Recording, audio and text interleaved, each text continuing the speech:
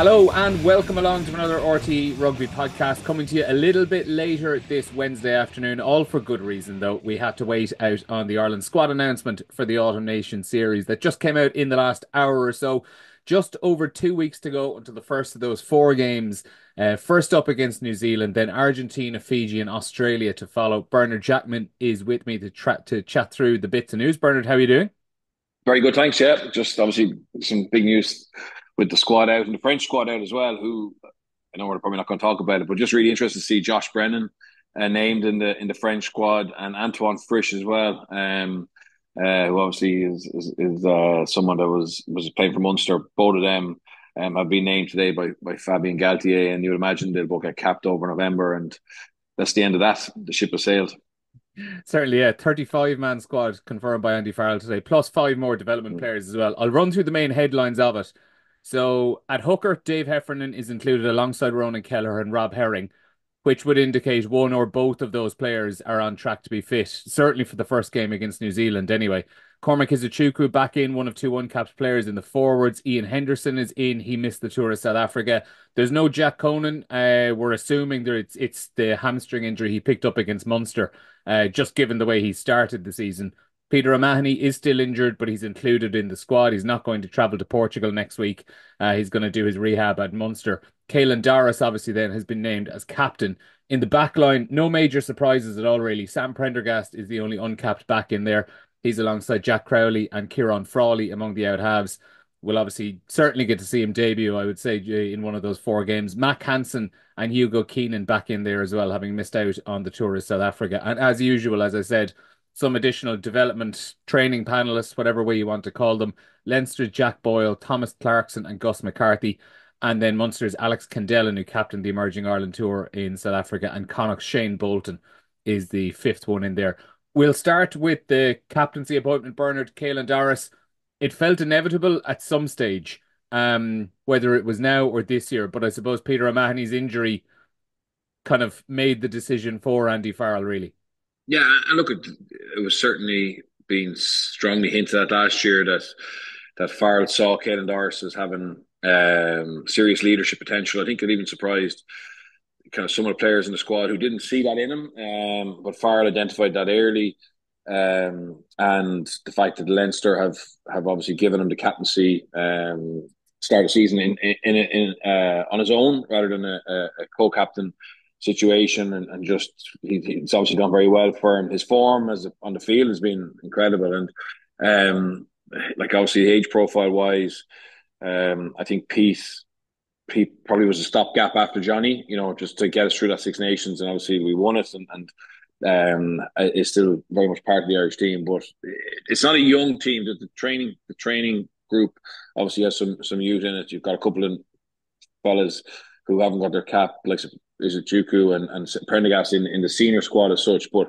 it's a very experienced squad. But yes, that captaincy Doris is someone that could be there for a long time if things go well, and it's going to be really interesting to see him step up to that level of being captain against the likes of the All Blacks in Australia and Argentina in particular this November. So probably not a surprise really, but it's obviously just confirmation of what certainly we've been hearing, and what a reward for a good start to the season with Leinster as captain. Yeah, it certainly has. And like he's been fairly honest as well, Doris, about how he's still growing into the role as captain. He obviously would have captained teams when he was younger, but it was really only at the start of 2024 when he moved into that role with Leinster in bits and pieces, and then Mm. filled in on occasion during the Six Nations when Peter O'Mahony might have been off the pitch, and then obviously started as captain in the second test against South Africa. And we saw during that first test in Loftus where he ran into issues with Luke Pearce around the communication. He's been fairly open that that's something he's really working on, trying to figure out how to get on the right side of referees. It's all a process really of stepping up to captaincy. And I don't know, I think in the early stages of this season, we're probably seeing him balance it a little bit better now that he's a little bit more used to it. Yeah, I think he has, and you know what? Some of it's just relationships, and Mm. for the referees to trust them, and understand what they're like under pressure and how they speak and how often they're going to question things, and just that respecting I'm actually doing something. I'm interviewing Andy Farrell tonight, and I can't wait to ask him about Caelan because, as I said, I know for a fact he spotted this before anyone else that I know of in Irish rugby, as identified him as being somebody that could potentially captain his country. And I'm gonna try and dig a little bit deeper in that, or what he sees in him, that had that confidence. Because sometimes with a player that's playing so well like he was, the temptation is not to actually burden him with something else. And now he's got a big job on his plate because effectively, you know, what he's doing, because a lot of people are saying he could be the Lions captain, right? But like even Brian Driscoll, you know, it was a lot on him. It was demanding a lot of him to captain Leinster and Ireland. You know, you have to be on every single week of the year, whereas you know, Leo Cullen ended up being captain, and we got the best of both worlds because we got Brian being fresher, and then he was able to captain Ireland brilliantly. So that's a huge amount for him. I know the game time is managed very well, etc. But I think he's in the right environment. You know, he obviously has in his coaching staff now. He has Farrell, obviously one of the greatest leaders of all time, captain Great Britain at 21. You have Paulie. Don't know how many times he captained Ireland, 40, 50 times. Captain Munster, hundreds of times. Now you have Johnny Sexton part time in there. Obviously, the previous captain. You've Peter Mahoney captain in the squad. Like it's not. You've Ty Byrne captain in Munster. Like you've Ty Furlong. You've Gary Ringrose. Like it's such an experienced squad. And like to be fair, the criticism or the question marks could be around, you know, where's the development, where's the experimentation, and a lot of other teams were probably a little bit more radical last year, in the Six Nations or on the summer tours around kind of that looking forward to Australia in 2027. We've been very much one game at a time, and just bringing through players kind of in a little bit more evolutionary rather than revolutionary, and that's fascinating as well. Obviously, we've got a Six Nations to trophy. We have a test win in South Africa, so the results and performances are there. And it's such a massive November. I mean, I think there's a lot to be said for just keep winning, and getting those big scalps, and the likes of the Emerging Ireland Tour, or it was an opportunity to have a look at some of the players underneath. But his whole how he's going to build this squad towards Australia, is also going to be fascinating to watch, and whether he sees those 5 players named as training squad members, which you know, like Sam and Cormac were last year. Is that like an academy? Is that part of their development, and just as important as getting a cap? You know, I think some people think, "Oh, give them a cap," but in under Farrell, it tends to be that when they get a cap, they're ready to get a cap and ready to perform. And I think we should show a lot of trust in that method. Couple of kind of wider back row questions that a couple of people have put in from X. So this one is from at BH Hooker, ball handling hooker on X. Is O'Mahony's spot in the starting 15 under threat even with no Conan? What happens in the event of an injury to Josh van der Fleer? So like, if we're assuming that O'Mahony probably isn't going to be available for the New Zealand game, what way you Yeah, should pick up a back row if something happens to Josh van der Fleer, for example? if I has a job at Josh van der Fleer, I'd go Timony. Straight into 7 or Yeah, Doris I would. 7 No, 8? no, I'd leave Doris at 8. I look at he can play 7, Yeah. but and he's a very capable 7. But I just think he's so good at 8. I think he's so good at 8. So I wouldn't move him now. Um, I I wonder, as like, would Conan being injured, you know, if does Bear come into discussions at 6, not based on what he's done, because he's obviously hasn't played. He's been injured as well, but like just that athleticism that seems to be everyone is chasing now and has having such a big influence on games. And to be fair to Pete, every time there's been question marks about him, he's found a way to step up, and adapt and evolve and still have big moments. So I'm not writing him off, and I think it's hard on him. Obviously, you know, he got an injury against the Ospreys, and he won't have played. And whereas Baird is in a similar situation, I just think we know what he can do. We know what he can do in terms of big moments as well. Obviously, more often than not with the ball rather than Pete is very good without it. So yeah, it looks a little bit light there, the back row, with Conan being out, and with Pete obviously having an injury at the moment, and look at and obviously hooker wise, you have two hookers who current haven't played over the last few weeks, so you're taking. You're taking into account them being back fit, but obviously look at the alignment and the collaboration between the Irish medical team and the provincial squads is second to none. So and it's also interesting as well. Like Peter Manny's in the squad, but he's not going to Portugal. He's going to do his rehab in Munster, Mm-hmm. and seeing what Wales are doing. So Falatau, Liam Williams, and Liam Williams, and one more.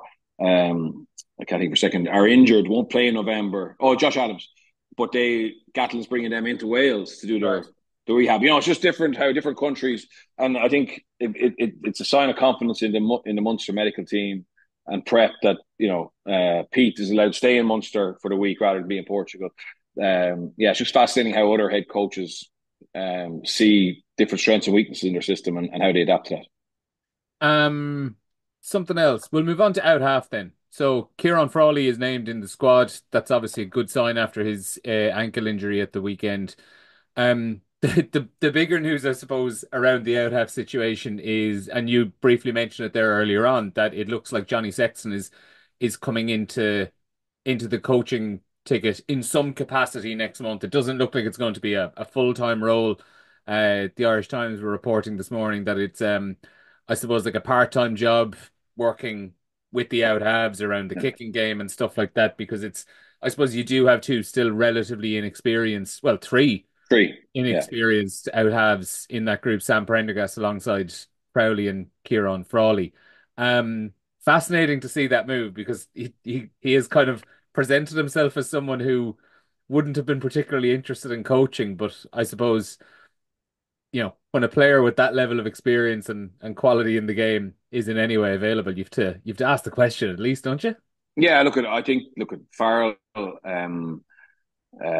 has seen the potential in Johnny to be a coach. Obviously, Johnny's gone down a different route, and he's fully committed to his job. But there's an opportunity here, like Johnny and Raj and Johnny. I even listened to something with Johnny, an interview with Johnny Wilkinson last week, and Dan Bigger. They had to learn the hard way. They often didn't have a mentor whose sole job was to help them and guide them through what's an incredibly difficult career. And Johnny obviously had some brilliant like I know he speaks. Like, my time with him was David Knox, and he was a maverick, but he was a brilliant attacking mind, and he had Felipe, obviously a little bit later on in his career, but he had good coaches who helped him get better.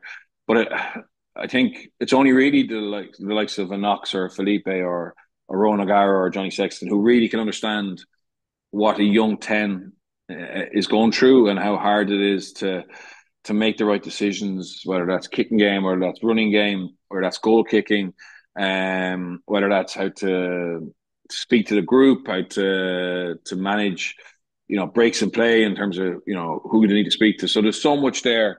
He's still, I'd say he's probably watched more rugby now than he did when he played, because I think when he played he was very focused on the opponent, and he's had a chance to look at games from a different angle, and just going in November. It's obviously in November. It's in Ireland, so the ability to be part time, working with those young tens, is obviously something that is interesting to him. He sees he can add value, and if Johnny couldn't add value, he wouldn't do it. I mean, that's 100%. And the three of them know them. Like I know Sam taught a lot of them, and Jack Crowley thinks a lot of them. Crowley thinks a lot of them, and I think it's inspired by Humphreys and by Farrell, because sometimes coaches are like or heads of performance, they they're afraid of the negative aspect or potential of only having someone part time. And they shut it off because it's a professional environment. Everyone needs to be full time. Well, if you have someone who wants to add value and it can work around his other commitments, and you've got, look, if these lads all had 70 or 80 caps, it wouldn't be as important. But effectively, we have a chance here where we've got three, I think, incredibly talented, bright prospects. Jack obviously being the most further along, but still far from a seasoned campaigner that could benefit from his expertise. And yeah, Farrell and Humphreys have made it happen. And I also think Farrell deserves a lot of credit for effectively, I suppose, bringing through Irish coaches. Whether this becomes a long term thing or not, but Simon Easterby, Paul O'Connell, John Fogarty, are all getting invaluable experience under Farrell's watch. And you replaced Mike Catt with Andrew Goodman, who obviously is New Zealander, kept the New Zealand system, but was in the Irish setup. And when the players talk about those Irish coaches, they talk about them in incredibly high terms, but they're getting that mentorship and that environment and that opportunity to coach at the highest level under Farrell. When sometimes we see, coaches just go abroad, as a matter of fact, I think Farrell has managed to keep the whole thing fresh, but by bringing people from within the system. So I think it's a hugely positive. I'm fascinated to see how those lads develop under him, and it's great for Johnny to be able to do it, on a part-time basis as well, and get a chance to give something back, but still continue his career with RTÉ.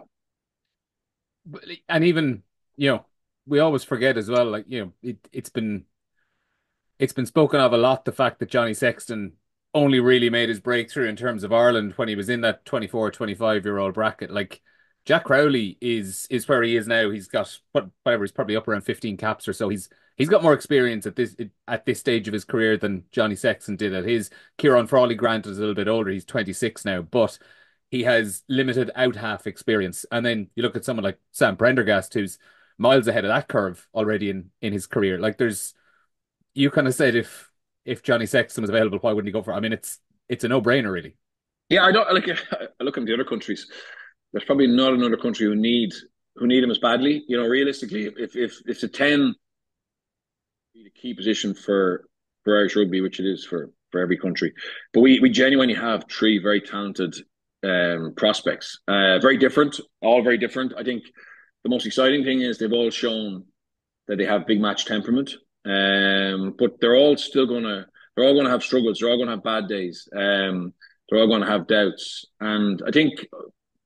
So that's really important, that guidance around being a playmaker, being a leader, dealing with setbacks, seeing the game live rather than having all the answers on a Monday morning. That's the key. That's the difference. The great tens are able to make decisions on the hoof through good scouting, good decision making, but also being able to communicate to others so they can get on the same page quickly. I think it's very easy on a Monday morning to be able to say you should have done that space was there, should have done this, etc. But it's who can do it live. And he's been through that. He's been the fulcrum of Leinster and Ireland for the last 10, 12 years. And that's important. And also, I suppose, just also from a kicking point of view, I'm not sure if he's going to be able to have time to do actual kick coaching. But Ireland don't have a kicking coach since Richie Murphy left, Leinster, Emmett Farrell does a bit of kicking with them. I know someone in each province will be doing some kicking, but in terms of that real expertise, that Johnny obviously invested in his career with Dave Alred. That is an area that all three of them still 100%. 100%. And again, I know that David Alred, obviously he's jumped across the golf and back, but it's his expertise around practice and how to have quality practice that'll lead you to being able to kick under pressure. Johnny has whatever 10 or 12 years of experience of even working with him, if that's an area that he wants to get into, whatever. So I think the fact is, probably Ireland possibly Ireland need a kicking coach. I know uh, the 10 from the north, from Ulster, who was playing for Exeter for years, Garrett. Vincent. Yeah, so he's back doing some work for the RFU.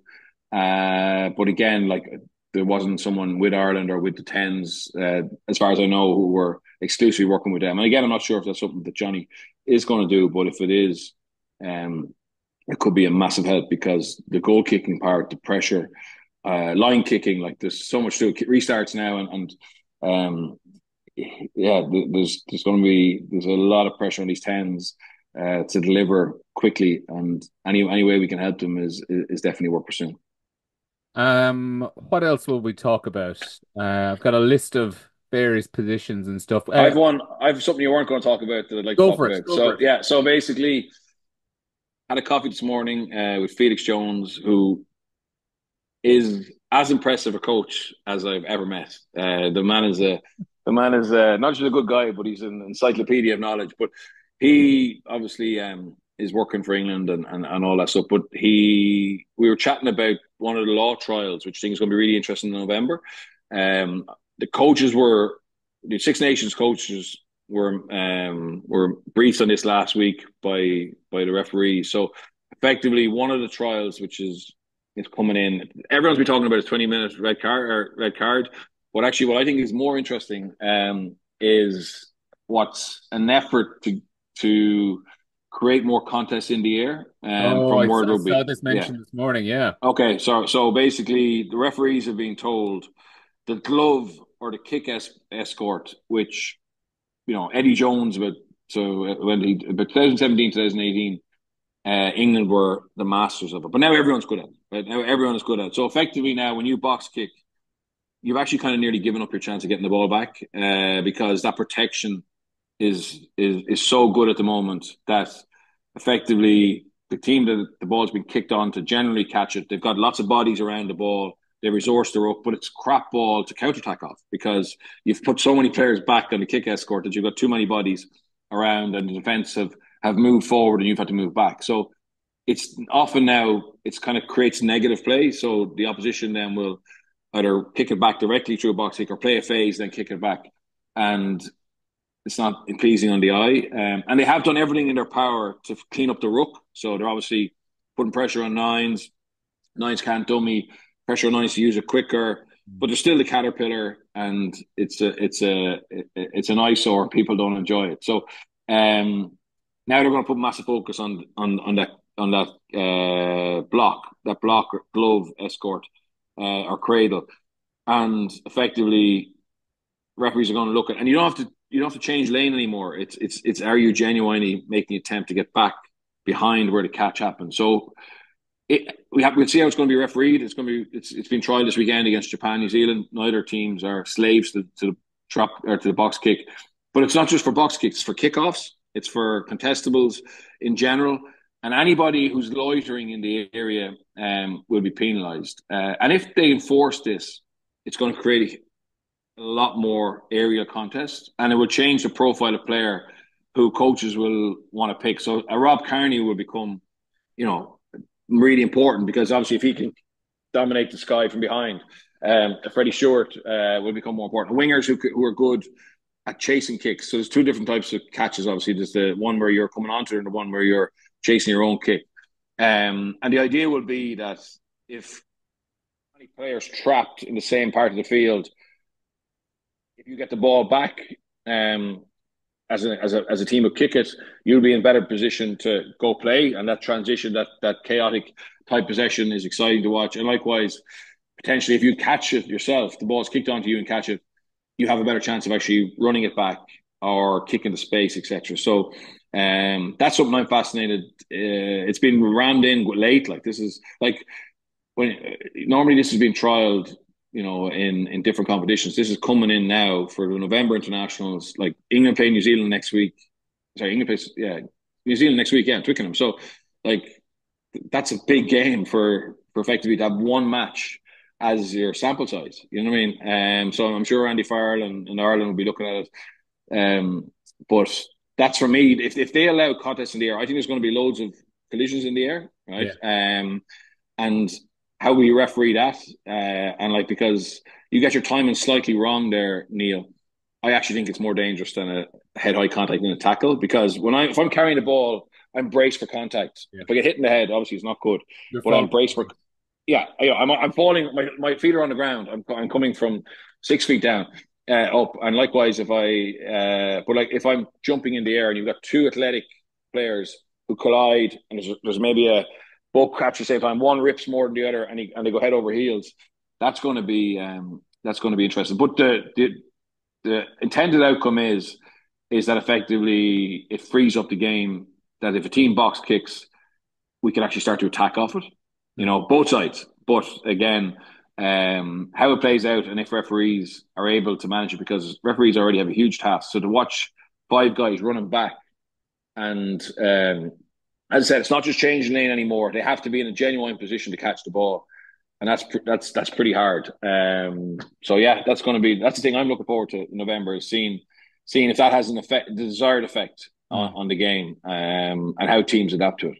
Yeah, so like the example you're painting here, we'll say, is box kick goes up and you might have, it's 10 yards down the pitch and you have Mm. your kind of three or four forwards who they're not deliberately running in front of the chaser, but they're just standing there essentially doing nothing, just taking up space. So Yeah. in this scenario, the referees are clamping down on those players that they're saying now you actually have to make an active effort to get out of the channel, is it?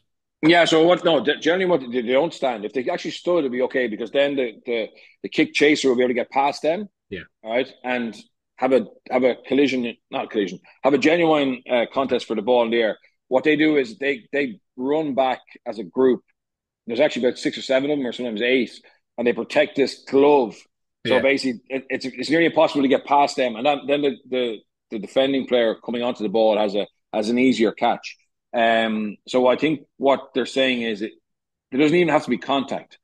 If so, you can have obstruction without contact, which is a rugby league kind of interpretation. Whereas we would have always said for obstruction there has to be some kind of contact. They're actually saying if they feel that someone's running line is intended to obstruct, then they can be penalised. So how coaches adapt to that? Do they say, right, we just sprint back and get south side of the catcher and to be able to come back in through the gate? But if that's how it's adapted to, it will create a cleaner contest in the air, and then obviously you're there to pick up the crumbs. Whereas at the moment they're kind of all happy to stay ball side, if you get me, Yeah. and allow that jumper to jump uncontested. In actual fact, they're between the defender and the catcher. Their own players are so. But like it'll come for everything. For restarts, I mean, effectively, if you're allowed to go contest that ball in the air, and you have a pod in the air, as long as you're athletic enough, you can effectively jump up and challenge the pod. You know what I mean? And then you'll see a collision in the air, like the Andrew Osborne try for the Mm. weekend. It's kind of what they want to create. You know what I mean? It's not, there wasn't a pod, but they want those chasers to be able to go and attack the ball, which we kind of seen gone out of the game because of fear of, like, when's the last time you've seen a red card or yellow card for a really dangerous area collision?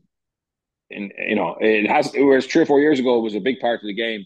But it's gone out of it now because of how smart teams are under escort. But they're trying to get that out of it, basically. I'm not saying they're trying to get collisions in the air, but they're trying to get contests in the air again, and the fractured possession that creates. Yeah, that'll be a really interesting one to see. Couple of last points on the Ireland squad specifically. There are a couple of tweets we've had come in. A couple of people mentioning David McCann as Mm. a player, kind of essentially a few different tweets along the lines of how have we not seen him in an Ireland squad at this stage? It's obviously such a ridiculously competitive area. You can throw Max Deegan into there as well, Yeah. considering the way he's started the season. Um, but on David McCann, are you surprised we didn't see him either in an emerging Ireland squad a few weeks ago or in this? Look, I think I'd be absolutely shocked if he isn't very much in their mind. Hmm. I think the reason he didn't go with emerging Ireland is because Ulster needed him and he was going to play in that, and they were able to watch that. I think forget about the five. So the five squad players. I mean, you've got Jack Boyle there, who obviously hasn't played a lot. Played last weekend against Connacht, And was but meant to be on the emerging Ireland squad. yeah. So, but he's a guy like there's a serious gap at loose head. So, like, so that in that position, I think get him in there. Gus McCarthy's obviously there because of his potential, but also if anything happens, one of the other hookers, you have a hooker already in the squad. Um, but in general, I think for like some McCann, who's in an area that's already very competitive, um, the first block of URC games has pushed his case forward. But the next step for him now is Champions Cup, and to perform at that level, and then obviously hopefully to go into that senior squad as actually a test contender rather than in that training group, if you get me. So I think that training panel gives them an opportunity to have a look at people, um, and to have a few wild cards. So like Jack Boyle is a wild card in terms of what he's done this year, but we know how talented he is. But the main reason he's in there is because there's a big issue with succession planning at Loosehead. So it makes sense to have him in there. Whereas I think with McCann, he's in an area that's highly contested, with lots of experience, very, very good campaigners. And he just needs more time. Probably the next step now is Champions Cup level, dominate at that or be very comfortable at that. And then he'll get his chance, if that makes sense.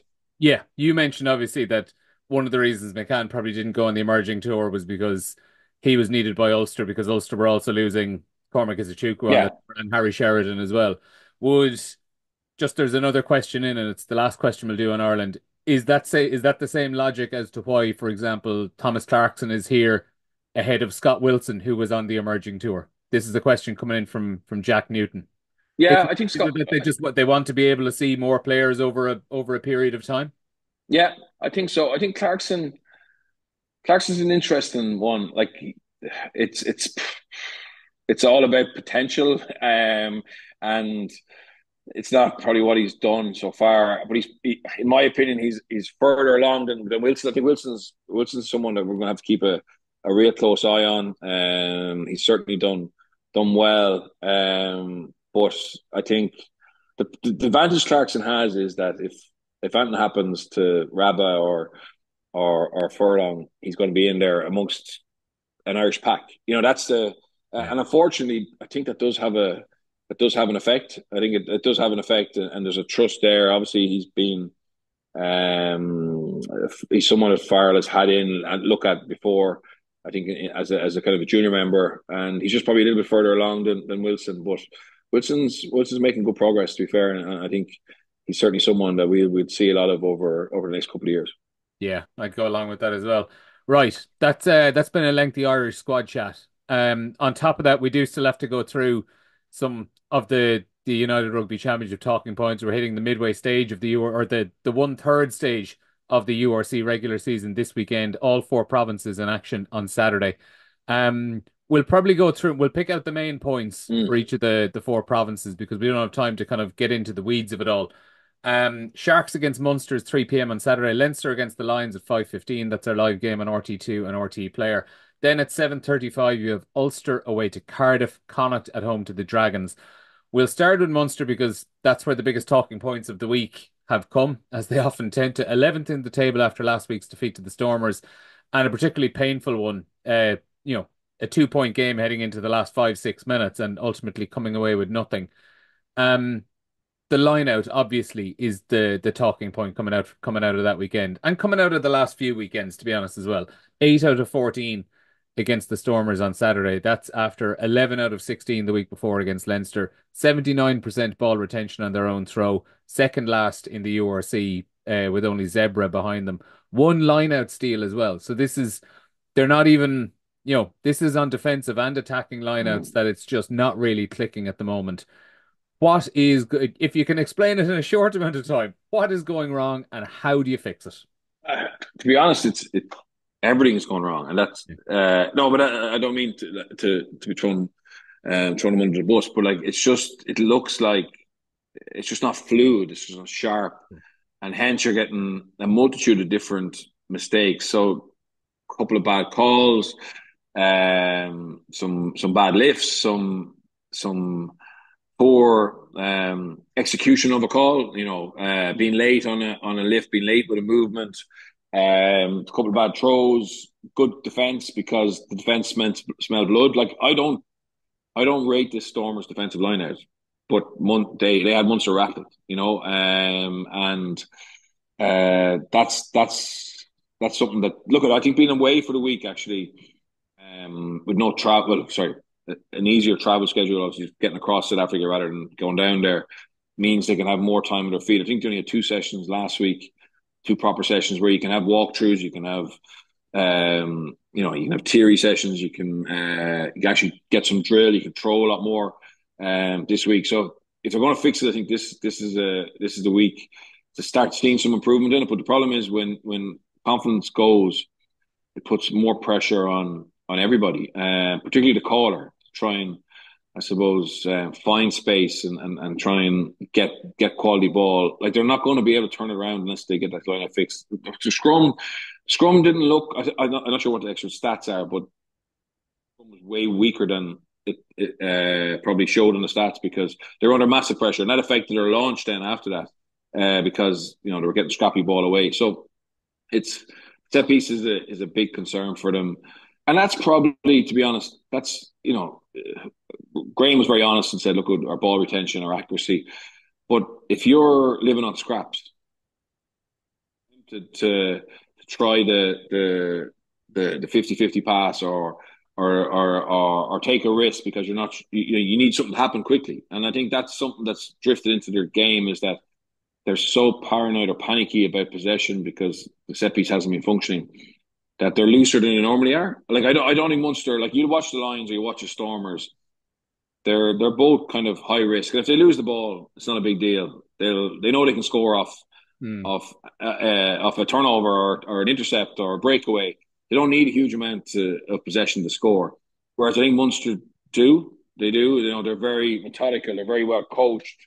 They have to break teams down through their shapes and through their detail. And when you're living off scraps, then that becomes even harder. And then they're starting to panic a little bit and go for the riskier pass. And the problem is the advantage they have is that they've been in the situation for the last 3 years. The frustration would be is that they're back in the situation again and having to dig and show lots of character and find a way when, like, to be honest, like their opening schedule wasn't too bad because, like, including this game, I mean, okay, the Sharks in the last week looked much better, but realistically, the Stormers and Sharks are both at sea level, and they both had their issues. So, Munster to come home with nothing this weekend, to be down the league table, and also have have had a favourable enough draw bar that game away in Croke Park. And then, like you kind of said it there, and Graham Rowntree used the phrase "panicky." Kind of what happens when a few throws are going off, or when there's a few communication issues. Once there are a few little issues in the line out, people start to get a little bit more tense, and obviously then as well, the opposition start to smell blood, and they're probably more inclined to contest. They're probably more inclined to go a little bit more aggressive. The other issue that's affected them now, I think, in general, the injury issues probably aren't as bad anymore. Some of them have cleared up. There's players back at home in Limerick who are back training fully as well. But at Loosehead, that's where the issue is now, because you now have you have the 4 senior Looseheads who are out injured. You have 2 fit Looseheads, both of whom are in the academy, Kieran Ryan and George Haddon. Haddon hasn't even made his Munster debut yet. And then you've John Ryan, who can cover at a pinch if necessary. Rowntree kind of said they're urgently looking at a short-term solution. Do you think they're going to have the scope to actually bring in a non-Irish qualified player? I hope so. Now the only problem is obviously there's a break after this weekend. So I'm sure the RFU Humphreys will want to know how bad those injuries are. Are they going to be back for the next round in November? I'd like to see them being given support. Yeah, I think it's horrendous the injuries that Rowntree has, and also, to be fair, like, if you move John Ryan across to cover Loosehead, like Roman Salanoa is injured as well. You're down a tight head. You're tight enough on that side as well. So Yeah, absolutely. And look, there is players available. That's the only like the market for players is horrendous. So there's players out there who are training with teams as free agents. Obviously, there's not rock stars available, but you could get lucky. They just need a body, and it's a lot of pressure on George Haddon if he ends up having to, to overplay at this stage of his development. And look, the Sharks. Like I watched the Sharks at the weekend, and it's the Sharks that we thought we were going to see from round one. Now I know they didn't have their box, but like they had won two trophies in the last 7 months: the Challenge Cup and the Curry Cup. But yet they were so patchy. But their performance against Glasgow and just seeing that team walk out the tunnel, like it's like it's a team that should be tenders. I mean, Yeah. because of Oxen Shea, Bongi yeah, Mbanabi, Vincent yeah, Kopp, Sia Khaleesi, Aben Etzebeth, Trevor no, Nyakanya on the bench, Jason yeah. Jenkins on the bench. I mean, Yeah. it's No, it's the Harlem Globetrotters, but the owners have been very patient. Obviously, they've had two trophies, but their URC form has been so up and down. But that win against Glasgow last week, being back at home again this week, um, a Munster team who they will surely sense, they'll see weakness in a Munster team and for Roundtree and his coaching staff to be able to pick them back up again. And as I said, like the beauty of it is that they've done this before. They trust this team's character, hmm. but you still have to fix the nuts and bolts. So I didn't think obviously the Zebra match there was question marks around their intent and investment and work rate, whereas I didn't think that was really the issue against the Stormers. It No, was no. effectively just not being good enough at the basics. And if they can improve that drastically this weekend, they still may not have enough, right? But at least they will be back on an upward curve again, like they were in the Ospreys game after Zebras. And they can obviously win, for sure they can win. But if the Sharks play to their best, it's a big, big ask for Munster, even with improvement to beat them, I think. Yeah, it's going to be an interesting one. So that's 3 o'clock on Saturday afternoon. Leinster, so they're playing the Lions this weekend. They're 5 wins out of 5 so far, 5 bonus point wins out of 5, 33-12 over Connacht last Saturday evening at the Dexcom Stadium. Was that the closest thing to an 80-minute performance Leinster have put in this season? Yeah, it was better than the week before. It was better than the week before against Munster. And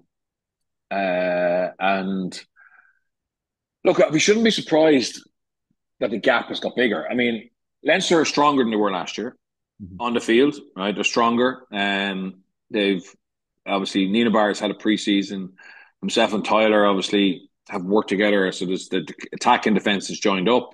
They've got this decent South African second row in this year. Yeah, no, It's he's all a right. some young fella, some young fella. So he automatically makes them stronger. They're going to be stronger again with Barrett. Their internationals are playing very well. You know what I mean? Like the likes of James Ryan, Doris. Porter, etc. Doris has been exceptional. And like they only had half a team. Like they only had half of their best team, but those 7 or 8 were all excellent. Like Hugh Keenan's work in the backfield, his scramble defense. Um, was phenomenal. Like that's the problem is Connacht actually did open up some opportunities, but like we saw against Munster, Leinster scramble is so good. I'll tell you the moment that I'm not most impressed or shocked by, but I think that what I speak about Munster and the reason I said this last week was Leinster were able to go after Munster in the defensive lineout because they're not afraid of their maul. Okay, they're not afraid of the Munster maul at the moment. And you could argue, not many teams have a devastating maul. Go back to the Connacht game against Leinster at the weekend. Leinster playing into the wind in the second half. They caught a ball on the halfway line and mauled it to 22. And straight away you're going, like this team have the weapons to do lots of different things. And it was just if I'm in that Connacht pack, having not been able to do any damage with my own maul, and I'm suddenly defending a maul that's going backwards, it's such a simple. It's a very hard thing to do, but the effect it has on your mindset and it's a serious flex, and they have everything. Like they have everything that they would need, you would say, to win a trophy. people will counter argue, they look like they've everything the last couple of years as well. But I think this defense has gone to a new level, Neil. The physicality, the kick pressure. So like the reasons Connacht's exits were so bad was because of the pressure of the ruck, the pressure on the kicker's foot. Even though the try James Ryan got called back for Yeah. being in front of the kicker, like it's your job was, I think it was Josh Ione. You like you just two bodies getting after him, getting after kicking foot. And even when Connacht would have thought you could kick on the edge, I think, because Munster got the ball to the edge quite easily the week before. But when you look at when Connacht got the ball to the edge, Bolton's not a natural kicker, but there was always someone coming after him quite quickly, so he wouldn't have had time to get that ball to his foot and down the field. And then Cordero did try once and he kicked it out in the full. Do you know what I mean? So it's just like that's just one example, but it's a big mistake. It's a big fault to make at a key moment of the game when you're playing into the wind. And Leinster punished them. Obviously, another bonus point win. And they must be feeling really good about themselves. The Lions this week, obviously our team who probably only other 100% record. Yeah, 100%. Yeah, and I presume Leinster would be down to a second or third choice team. I presume yes. I presume a lot of those internationals won't play. So it potentially is the key game for them because they could go 5 points again and be in an unbelievably strong position and obviously knock off the other unbeaten team.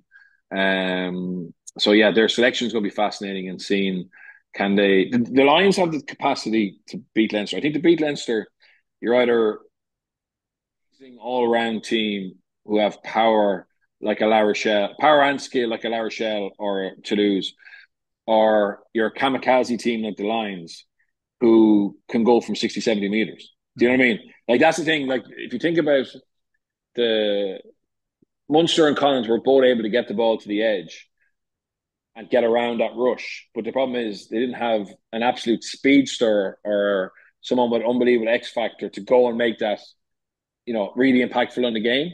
Whereas the Lions do have those. I think the Lions have scored more tries from their own half than they have from the opposition half. And they have some but they're crazy and they have speed. When it goes bad, it will go very bad for them. They're not the perfect team. They're not contenders, but they could hurt Leinster as well. If Leinster are weaker, like Leinster being able to Leo's managed his selection for the first 5 weeks really well. The first round we had, but the kind of partnerships were young and old or young and experienced. But this may be the most inexperienced team he's picked of the first block, and maybe the Lions have the capacity to hurt them, but no one has really hurt them yet. Yeah, well, look, we saw back in, was it April or May, just how clearly the Lions could hurt Leinster when they tonked them over in Johannesburg. So that is Saturday evening, 5:15, live on RT2 and RT Player. On the Connacht part of this then, like, played reasonably well and, just were well beaten by a very, very good Leinster team. But the big thing is, and Pete Wilkins and Joe Joyce, who we spoke to after the game, both, stressed this and underlined this. They've been getting a lot of nice compliments over the last few weeks for the way they've started the season. But if they lose to the Dragons this Saturday and are 2 out of 4 through the opening 6 games, that's a pretty, I don't want to say an embarrassing record to be stuck with, but if you're getting a lot of these compliments for playing really nice, attractive rugby, you can't come back after 6 weeks and be 2 out of 6. No, you can't be, and they won't be. They won't be. The Dragons have improved. They're more competitive. They're staying in games for longer. But they've had four home games, and they beat the Ospreys the first game. They certainly had 3 home games anyway, and they're not getting the job done. Like I wouldn't read too much into a Welsh team beating a Welsh team. It's nearly a competition in itself, and the Connacht, unless they capitulate massively, will win this week. The challenge for them, Neil, is their defense hasn't shown a huge improvement from the last couple of years. Like they're shipping a lot of points. They must be on nearly 30 points a match, and that's the challenge for them. Dragons probably don't have the creativity to really exploit that, but they need to get that fixed. And there's a big challenge for them, because you can't go out and have to score 35 points, week in, week out to win. It's in the Premiership at the moment. In fairness, there's a few teams who are trying that technique, or trying that philosophy. But realistically, in the URC, for Connacht, they just need to be better defensively, and that'll be their big focus. And if they get that right, they'll win lots of games. Yeah, and look, like Joyce kind of alluded to the fact as well. Obviously, after this weekend, they do have 4 weeks until their next competitive match. There'll be an A match in there too, just to keep them ticking over. But you know, they have a nice little break here coming up after this weekend, so you can kind of put yourself into cup rugby mode for the week that's Yeah. in it. And also from Pete Wilkins' point of view, hasn't really rotated the squad too much in these opening few games. There's a large chunk of that squad that are yet to play. But they have the opportunity where they get through these few weeks off. They have one big URC game when they come back. Then they're into the Challenge Cup, and that's when they can start resting a couple of bodies, rotate the squad around again, and that gets you up to the Christmas Interpros. And if they can get in this weekend and get a decent win under the belts, they're in a good league position. You've kind of bought yourself time to work your squad through until midway through the campaign. Yeah, 100%. I think I'd imagine Jack Carty will play this week. I actually think he should have played against Leinster. I think that's I think that I prefer to see I only play against Dragons. I think they overplayed and against Leinster in that first half, and I know there was a big win, but if you spend as long as they did on their own 22, or in that area, you're gonna get hurt, and I think Jack could have helped Ben Murphy more than maybe Ione was able to. I think he's still adjusting to Northern Hemisphere rugby and that pressure. Would you agree? Yeah, I like even on that part of it, as you said, playing too much rugby in their own half. I remember I was at the match and after 25, 26 minutes, I think it was, I think it was just around the point when when they won that penalty and Ioane ended up missing touch. And I went back to just check the stats at that stage. Connacht had more possession than Leinster through the opening 25, 26 minutes, but they had 5% territory. Yeah, it would have been suffocating for them. 95% of that first 25 minutes were played in Connacht's half, and Connacht had the majority of the possession. I can't remember seeing a stat like that before. No, I think the overall stats were of possession was Connacht won it compulsory, but that's not the key to beating Leinster. Yeah. You're better off without the ball, I think. I'm not. Look, it wasn't Josh Ioane's fault. It was a combination of just not being able to win collisions and not being able to create decent ruck speed ball and go hurt Leinster. But like we saw, do you remember Paul Boyle made a really good carry in the first half, and Yeah.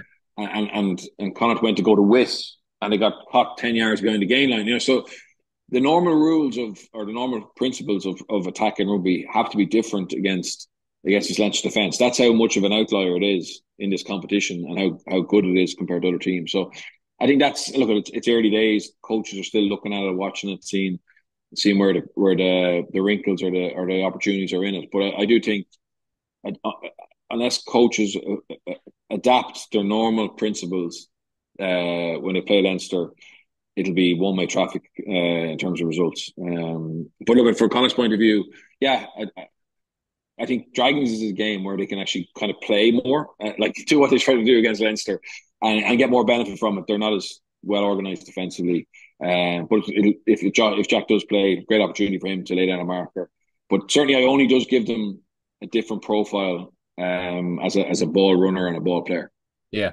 I thought it was a really enjoyable game for one that was kind of ended up in one-sided on the scoreboard. Finish up on Ulster, 36-12 winners against the Ospreys, away to Cardiff this weekend. After 4 tough opening rounds where they ground out 2 very, very valuable wins and obviously had the tour of South Africa, I think a 36-12 win against the Ospreys at home where you score, was it 3 or 4 tries in the opening 15, 20 minutes? That was just what Richie Murphy and Ulster needed, I think, last weekend. A good blowout. Yeah, and no real stress. Now look at it. Once the Ospreys notified us that they were so short, they had a hooker playing in the background.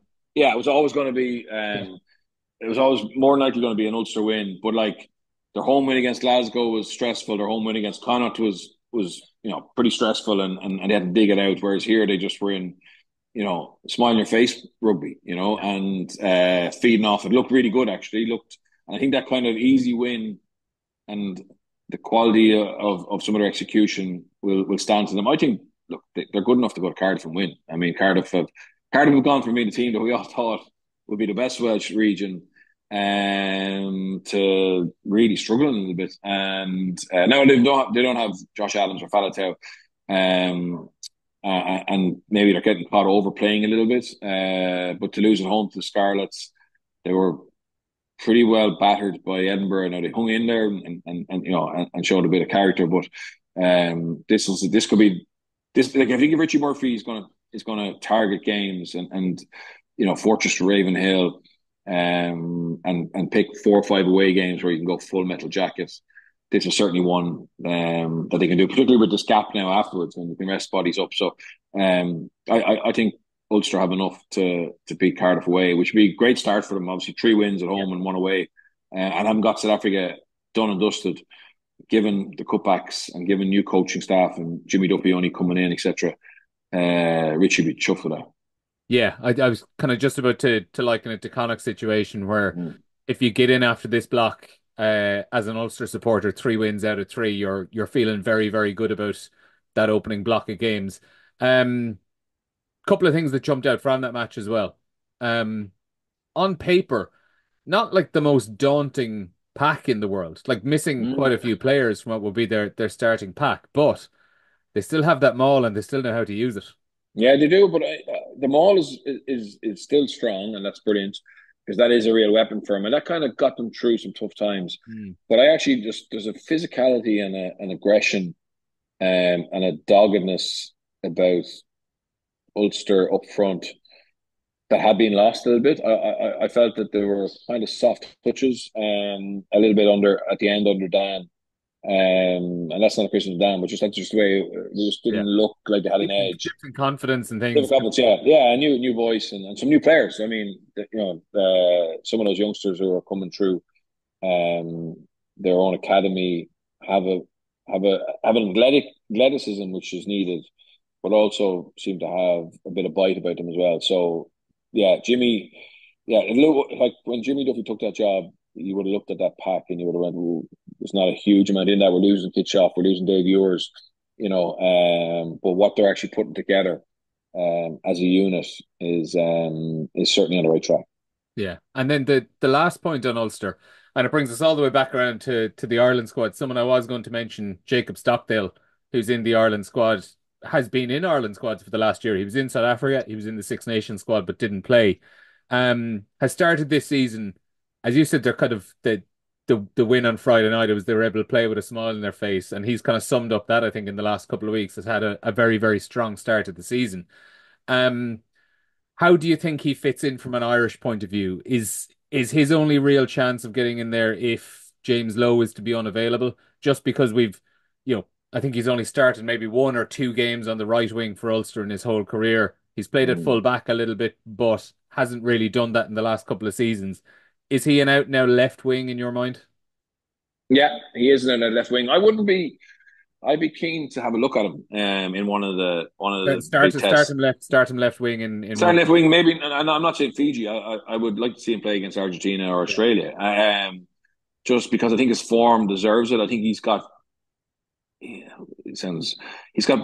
more finishing ability than James, as in out and out finisher. Yeah, low scores a huge amount of tries, and I'm not questioning his ability there, but I think Stockdale is a more dangerous finisher.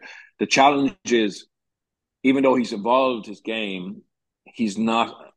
He's very unlike what Farrell likes in his wingers. Yeah. It's not his natural game to like the way a Hansen or Calvin Nash are coming in off wings and getting involved. Yeah, Farrell calls it untidy. He likes untidy wingers, and the others are better at that. Obviously, Calvin's is a right winger, but I still think Stockdale, given how Ireland play and how attack is so good, you get people putting him into space, he will do serious damage. He's the type of player that I was mentioning like that you would want against Leinster, where they can actually go hand off somebody and go 40, 50 meters. And maybe have that kick ahead game, which he's also very good at as well. And has been a huge part of his game where he puts it on the toe and wins the foot race.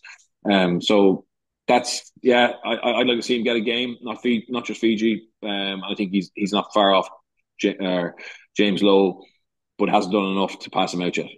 Yeah, going to be interesting to see. So Stockdale as part of that Ireland 35-man squad, and Ulster away to Cardiff this evening, or this Saturday evening, 7:35 kickoff. At the same time, Connacht are at home to the Dragons. As we said, Sharks and Munster is 3 o'clock. Leinster against the Lions is at 5:15. Bernard, thanks a million for that. Enjoy your chats with Andy Farrell this evening. Thank you. Looking Tell him forward we to all it. say hello. It's been a pleasure having you on. We'll be back for the RTÉ Rugby podcast this time next week.